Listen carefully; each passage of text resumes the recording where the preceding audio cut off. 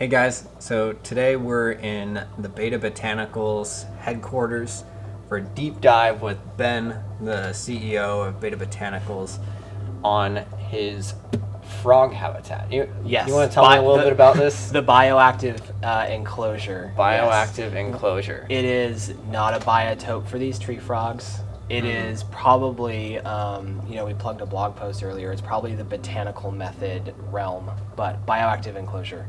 There's an amalgam of different plants from all over the world. The frogs are local tree frogs here that adopted the garage. Yeah, you were telling me about that. So what, they adopted the garage. What do you mean by that? Here in the Pacific Northwest, we have summers that are super hot and dry and long. And when we moved in here, I believe that the frogs could smell the water in the garage, and because our garage... Because you have multiple tanks in this garage. I think I have... I mean, if I said everything, I might be at like 15 tanks, but I think I have 10 operating right now. Okay.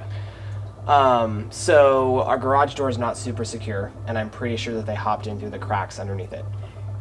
So Puddles was the first frog to show up, and she adopted the 22-gallon that I'm eventually going to turn into like the South American tank. And I found her in the water, and then she hopped up onto my shipping boxes. And I took her outside, put her in the plum tree, placed with some shade, some longer grass, so she'd get some moisture that was still green. A week later, she was back. And I took her back out, put her in a different spot, a place we water outside pretty frequently. Yeah. She came back. Did it 3 more times. Then I was like, okay, cool.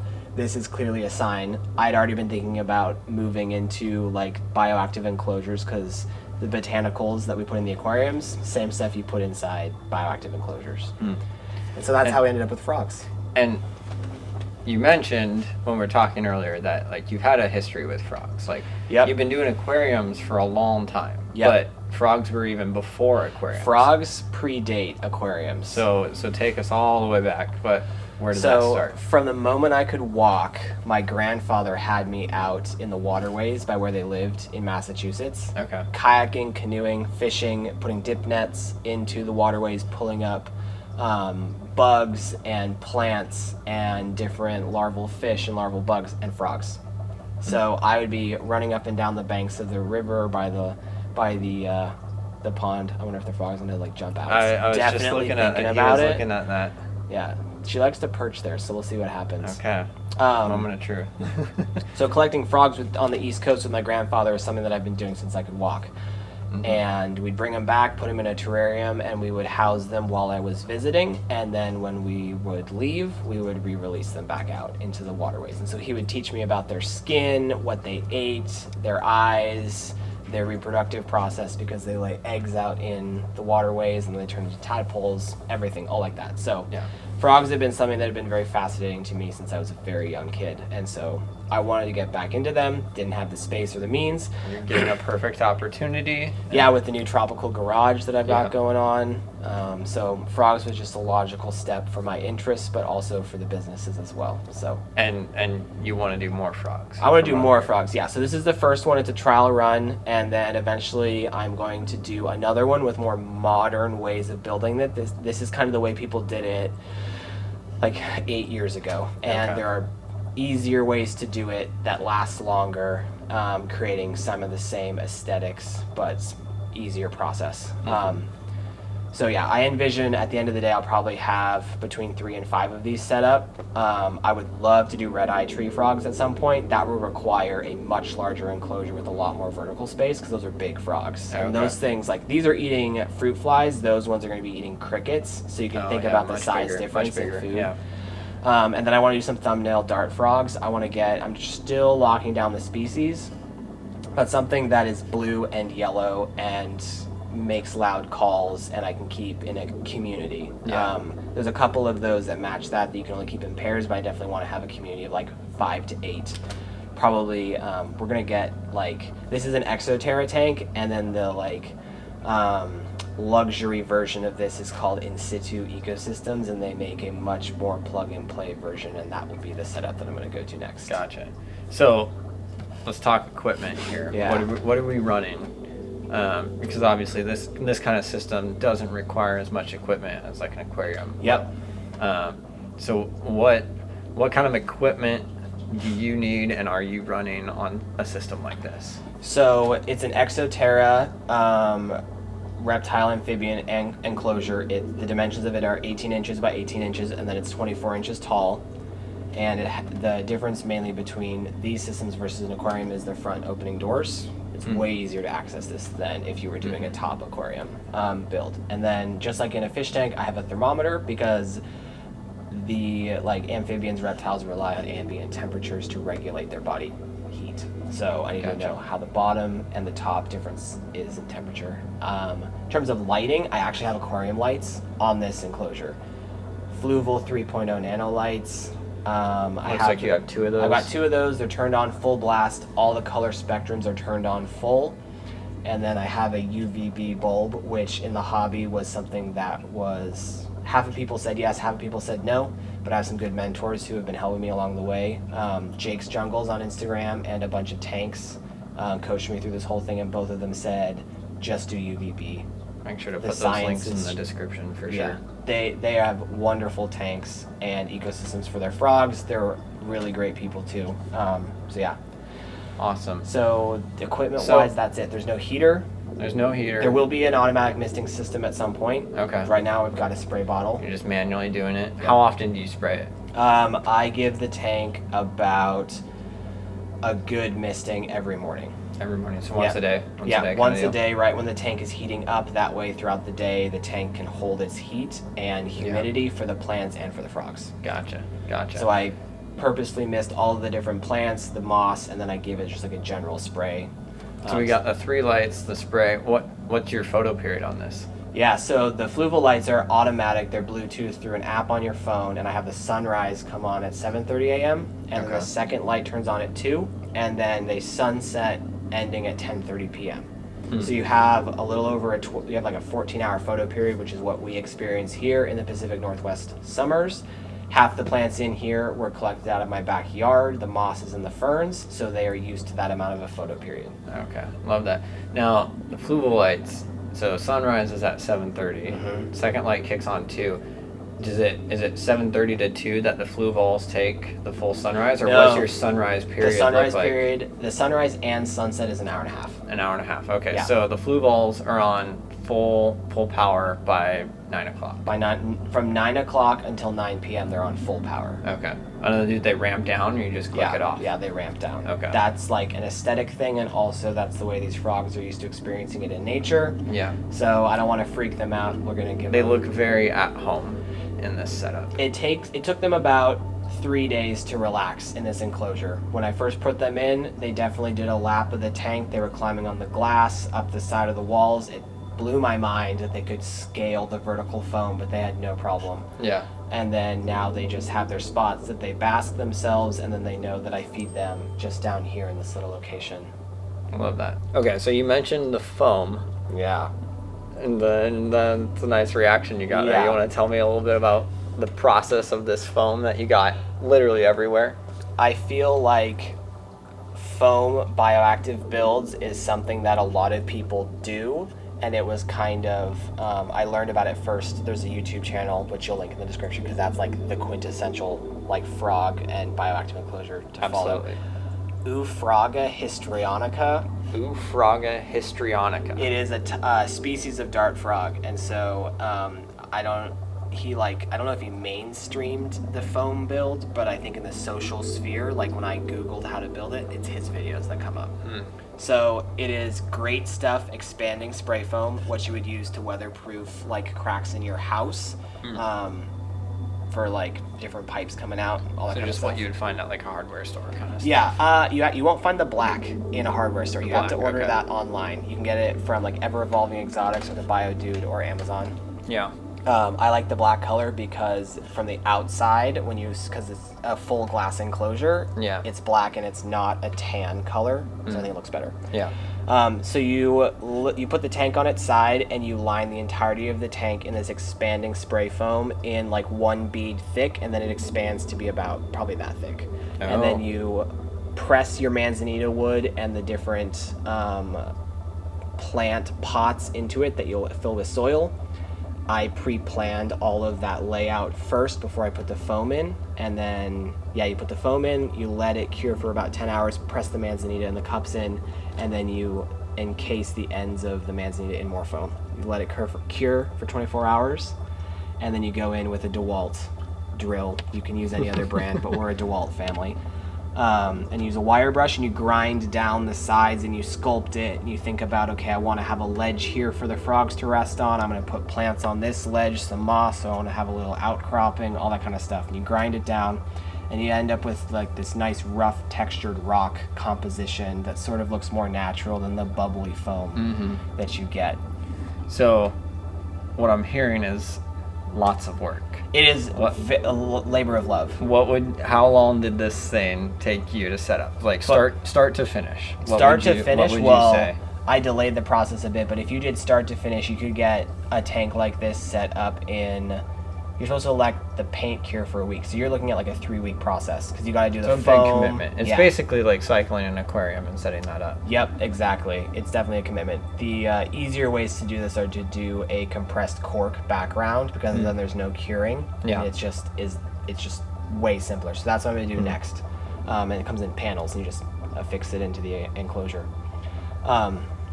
Yeah, so like next steps after the foam was putting in a drainage layer down here. Let's talk about the substrate here. What do we got going on? I've got 2 types of Biodude substrate that are actually behind you down there. This is a clay drainage layer because I don't actually have a drainage port on this tank. That's going to be one of the upgrades for the in situ ecosystems one. There's going to be a drainage port, because as you're misting, watering the plants, water's going to accumulate, and you want water, but not too much. Yeah. Then I've got their highest humidity substrate in here, and you add a bacterial additive packet into that. It's like putting in like a bacterial additive into an aquarium, just for like bioactive enclosure version. Gotcha. There is a piece of drainage cloth in between so that the two don't mix. So the soil stays up, the drainage layer stays down, and then from there it was just what kind of plants do I want, what kind of leaf litter am I going to use, and obviously, you know, your Betta Botanicals. Leaf litter is not a problem. Leaf litter is not an issue for you. But let's talk about plants. What do we got going on here? So the leaf litter, I went with the classics. Okay. I did Texas live oak, and I did magnolia leaves, and then for seed pods, I did our cocoa pods and circulia pods, so that I could create caves for the frogs, little bodies of water if they do want to soak in water, because sometimes they do. And then this right here in the middle is a ram's horn pod, which is like a classic bioactive botanical to use, because the cleanup crew, the springtails isopods, they're a fan of the leaf litter and those ram's horn pods. So how long would that take to decompose? I don't know yet. You don't know yet. Okay. But I used pretty durable leaves and pods, so I would imagine I'm going to be replacing the leaf litter in, my guess is 6 months. Okay. That's my guess. In an aquarium, it's a little Texas bit live different, oak. Aquarium is a little bit different because you've got snails, they're going to consume it anyways. Yeah. This is all a very big learning experience for me, and I'm loving the process. So we'll do a follow-up, and I'll let you know when those leaves are broken down. So we side-trailed there, but that's okay. So plants. What do we got plants. here? I'm all botanicals, you're plants. Yeah. I collected a bunch of different moss. I think this frog's totally going to jump on me. Yeah. Puddles is thinking about it. All right, so I collected a bunch of different plants. moss that are local, just in my backyard. We have a forest in the back, and so I went out and collected the moss, and then these ferns. These are local licorice ferns that I collected. They grow on maple trees usually. There's a rhizome. We're familiar with like Anubias and Bulbitis ferns. Grows the same way, and I could not tell you what kind of moss I have. Okay. This local Pacific Northwest moss. Yes. We'll call it that. We'll see how it does in the enclosures. And then in terms of the actual plants itself, I'm going to have to reference my notes on this. That's fine. You know, in some ways, there is moss that looks kind of like Christmas moss and physidins. There's peacock moss. I'm seeing in the back there's some that looks like physidins there. Yeah. Obviously, you know, it's not, but resembles it. Oh, you know? yeah, absolutely. So, plant list. What? So, in the back, over there, in that cup in the back, we have Macravia red umbulata. Bless you. Umbellata, yeah. So that one is going to creep and crawl up the walls. And then we have a Solanum ulianum, which I believe is the red one in the top right corner. That one's also going to trail. We have an oak leaf fig, which is the top left.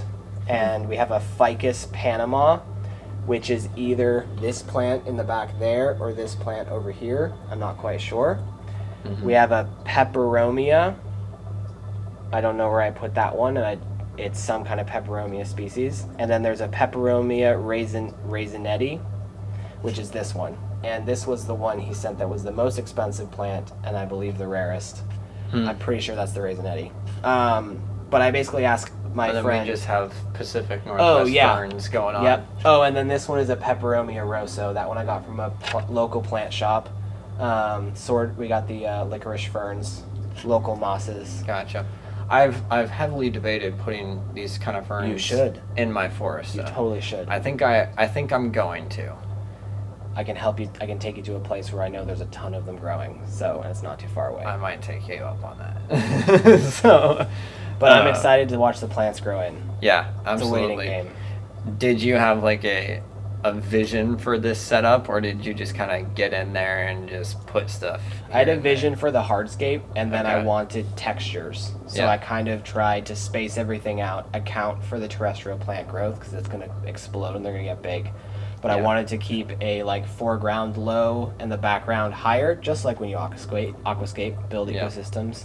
Yep. And then I knew that I wanted to have the ferns encroaching down into the middle to kind of draw your focal point into the middle based on that look. So I did have this vision, and then I thought about plants that would help accomplish that vision. Yeah.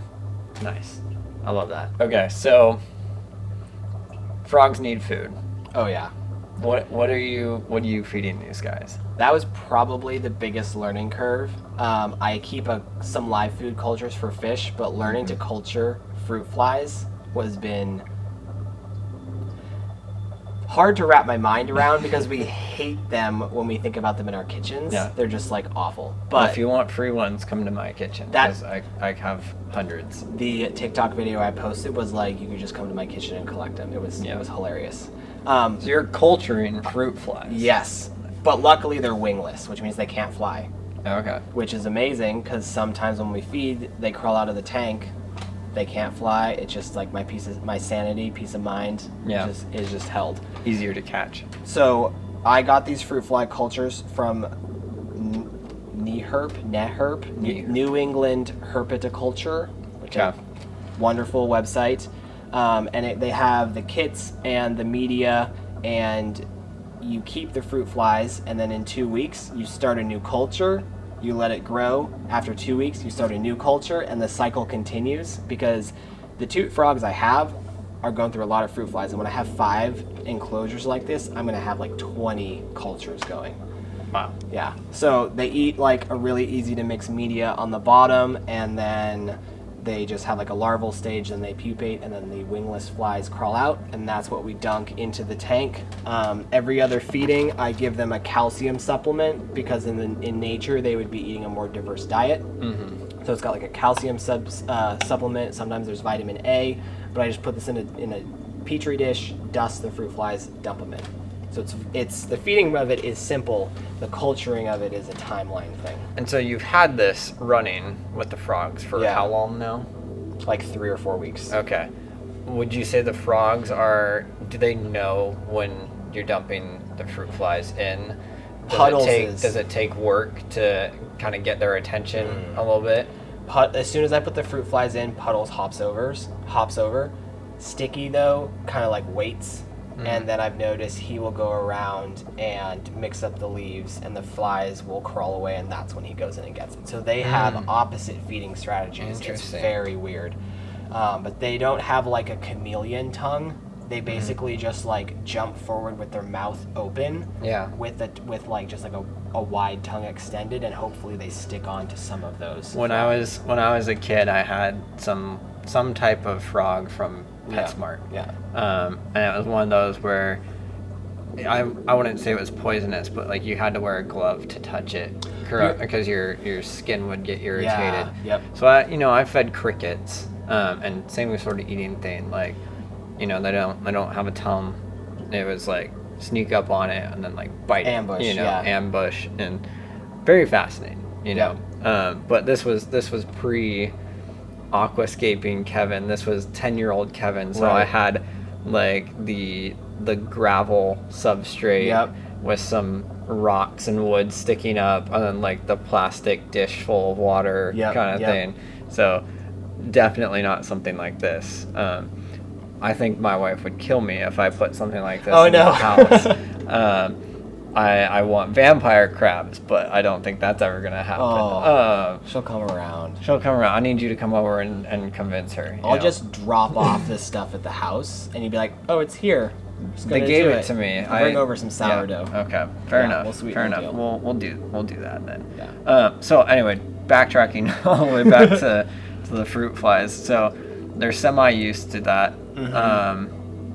Are you gonna keep them solely on fruit flies in the diet they're currently on, or do you see yourself kind of changing it up a little bit? I feed them fruit flies as their main diet, and then I feed them the peanut beetle larvae that we talked about earlier that I feed the fish. In the shop tour video. Yep, in the shop tour video. And I believe there are a couple other types of beetles that I'll be able to feed the frogs.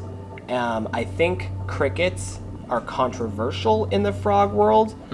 So I'm still learning about that. So I can't confirm or deny if like pinhead crickets would be a good thing to be feeding these frogs. But my goal is to feed them a diverse diet.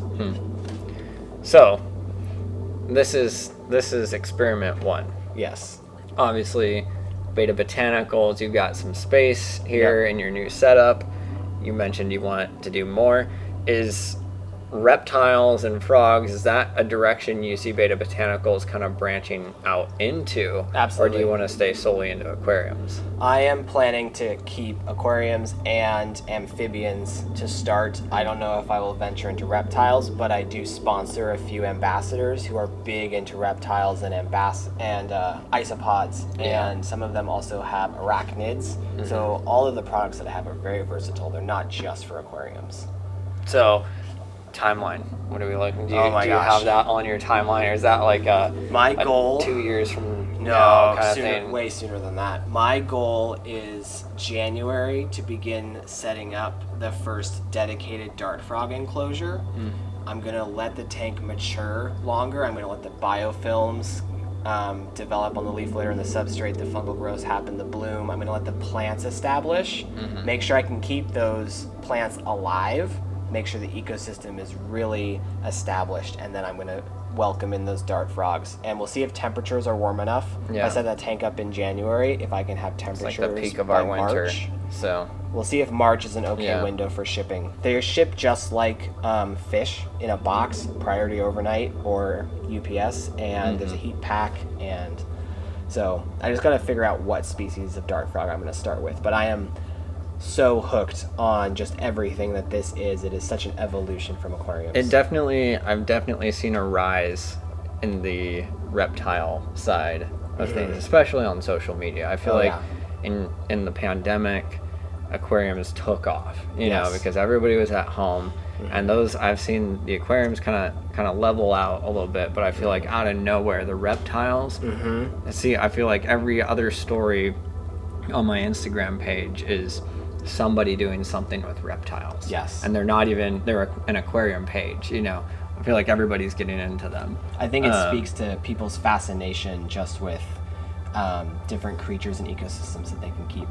I've definitely. And I think especially, you know, with creatures like frogs, right? Like so many people grew up, I feel like, catching frogs. You know, I grew up catching the little green tree frogs around my house all the time, you know, so I think it also kind of hits home for people, you know.